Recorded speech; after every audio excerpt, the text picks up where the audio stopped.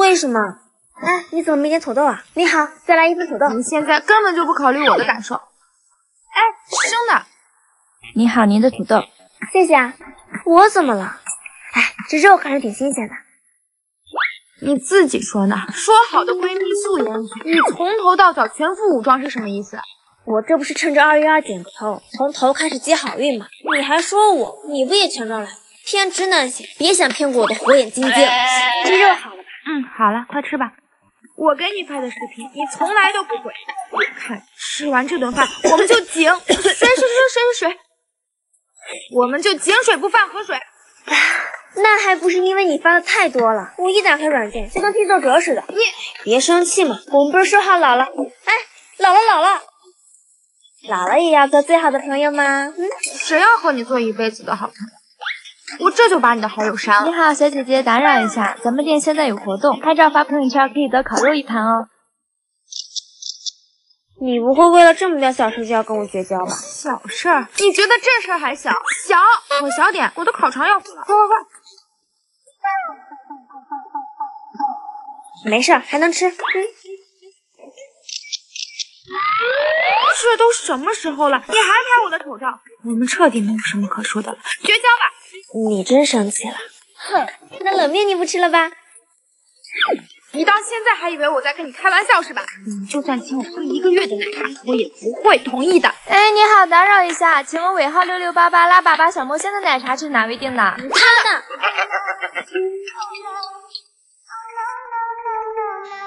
新娘可以亲吻新郎了。谁要嫁给一个臭瘸子呀？不好意思了，兄弟，欣欣，我就先带走了。你们好兄弟巧婚这么刺激，狗血剧照进现实了。叶晨，就算你的腿是因为我才受的伤，可换了谁也不愿意一辈子守这个废人。我愿意。还真有人愿意，正好傻子配瘸子，天生一对儿。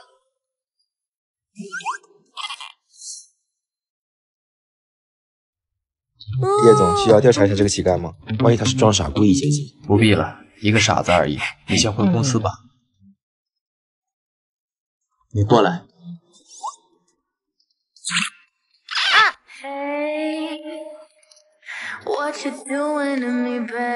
说，你装傻接近我到底是什么目的？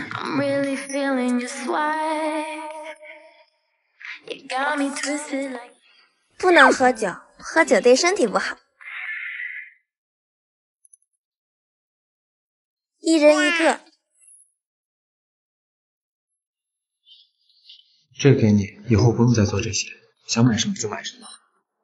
哟，叶晨，没想到你对这个傻子还挺大方的嘛。与你无关，聊聊，我们走。哎，别走啊！咱俩好兄弟见面，你怎么也不站起来跟我打声招呼啊？哦，不好意思啊，忘了你是个瘸子了，站不起来。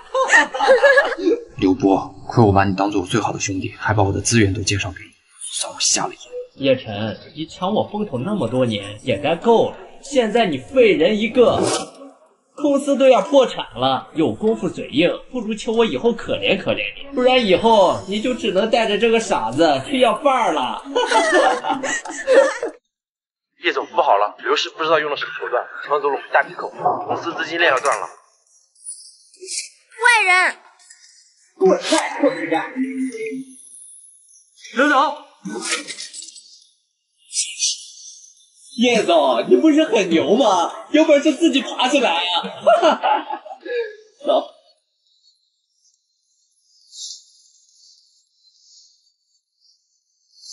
刘总，这段时间就是他在找刘总，你没事吧？我没事。江总，这段时间您去哪了？公司最近怎么样？一切正常。做得不错，还有件事，一会儿你帮我办一下。叶总，江氏主动要跟我们合作，还要求您亲自来晚宴跟江总面谈，也不知道是不是有什么别的企图。江氏愿意在这个时候给我们机会，我们无论如何都要感谢他。资料带齐了吗？对不起，叶总，企划案还在车上，我这就去拿。一个快破产的臭瘸子也敢来参加江氏的晚宴。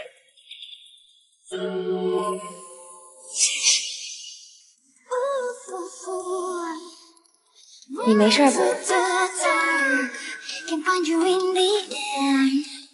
回家那天，我房间里的所有东西都被妈妈搬了出来。妈，我不是说好等我回来一起收拾吗？你哥要结婚了，这么多东西等你回来，今天哪能还收拾完？那以后回家睡哪？你一年都在外打拼，回来的时候和妈挤挤，你要不愿意呀，妈就睡沙发。你看看这些东西有没有不要的，不要的就扔了吧。这个鞋还挺新的，可别扔啊，回头啊给你表妹。不行，这双鞋不行。你这孩子，反正你也不穿了，给你表妹能怎么的呀？你小时候少穿你表姐的衣服和鞋了，其他的都行，就这双鞋不行。你喊什么呀？你这些穿的用的哪个不是我花钱给你买的？这双鞋就不是。上学的时候，妈，我的鞋子总是不太好看的，我想买双鞋。多垫几个垫就行了，你还长个呢。现在买新的呀，也穿不了几天就小了。等你长大了，妈再给你买双你喜欢的啊。我满怀希望的找到了喜欢的鞋子，期待着我长大那天就能拥有它。可是买鞋？你脚上这双穿着不是挺好的吗？还买？我就想要这双鞋嘛，你之前答应过我的，我马上就失败了。我以为在我的青春里，注定不会拥有一双属于自己的鞋了。当当，生日快乐！快点拆开，看看我们给你买的春节礼物。你们哪来的钱？那你就别管了，我们比较了很多平台，还是在得物入手性价比高。而且看你偷偷在得物收藏很久，是你喜欢的那双吧？在那个都没有什么零花钱的年纪，他们一定拼命凑凑了很久，才在得物上给我买这双鞋。那是我青春里最美好的惊喜。这是我朋友给我买的，别的我都不要了，他不行。亮亮，妈妈知道你委屈，为了省点钱，妈从小就没给你哥和你买过什么新衣服和鞋。可是你让妈妈怎么办呢？妈妈不省着这些钱，那你和你哥的学费怎么办？看着妈妈身上几年都舍不得换的旧衣服旧鞋，我什么话都说不出。我知道，我不是怪你，我当然知道妈妈有她的不容易，也知道没有人应该为我的情绪买单，可还是忍不住的委屈。回家了，又好像没家。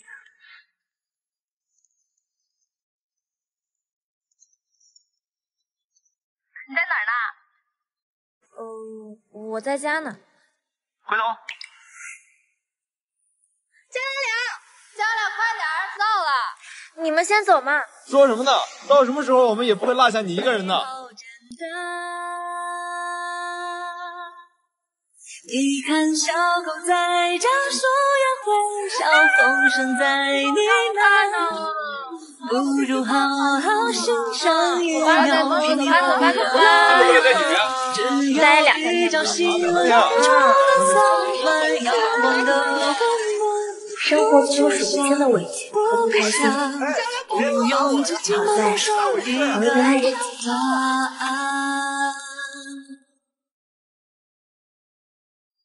什么？给我500万让我去当后妈？不行，我又不认识你爸。我爸是林氏集团的总裁林燕，名下有30几套房，20几辆车，存款过亿。结婚之后每个月再给你10万零花钱。就这条件，去公园相亲角肯定大把人抢，快去吧。我爸是个植物人，我查过了。等等，跟他的白光长得很像。老公是个纯金百金，连孩子都不用自己生。儿子，你放心，我肯定把你爸当亲老公照顾。这是我爸林燕。老公，你放心，我一定会好好照顾你跟孩子的。我爸他有洁癖，所有他穿的用的一定要保持干净。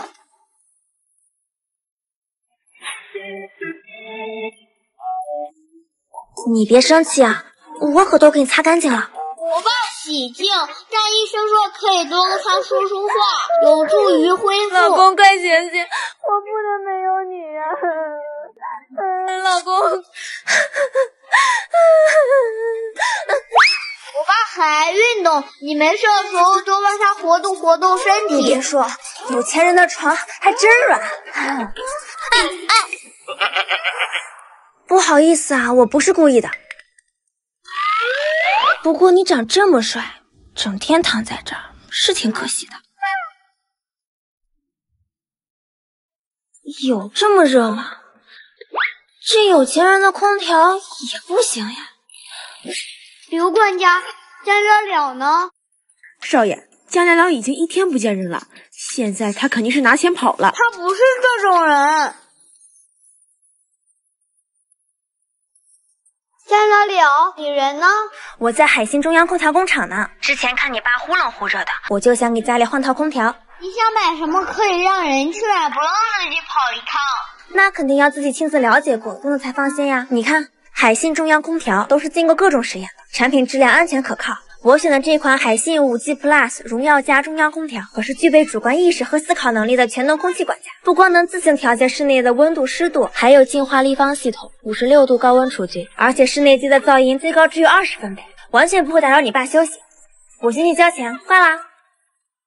少爷，他肯定是装的。不，我看得出他对我爸是真心的。你把我的黑卡拿给姜了了，让他随便刷。明天我会在林氏的晚宴上正式宣布他的身份。既然你不仁，那也别怪我不义。林总只能是我的，你们给我等着！这小屁孩跑得真快，我穿的这么不方便，也不知道等等我。站住！今天是林家的内部晚宴，可不是什么闲杂人等都能进的。她是我爸的正牌夫人，没有人比她更有资格参加今天的晚宴吧？还正牌夫人，她就一菜市场杀猪的，我看她就是为钱而来的骗子吧。他怎么是这样的人啊？就是一点也看不出来。刘管家，你只不过是我爸的一个员工，姜了了怎么样还轮不到你来点评。你小少爷，叫你一声少爷，你还真把自己当少爷了。看，这是在林总办公室找到没签字的收养证明，你和林总根本就没有血缘关系。你干嘛？我干嘛？识相的就赶紧自己收拾收拾滚蛋。还有你，既然你那么喜欢姜了了，那你就跟他一起滚回菜市场杀猪去吧。保安，把他们俩给我赶出去！我看谁敢动我的人。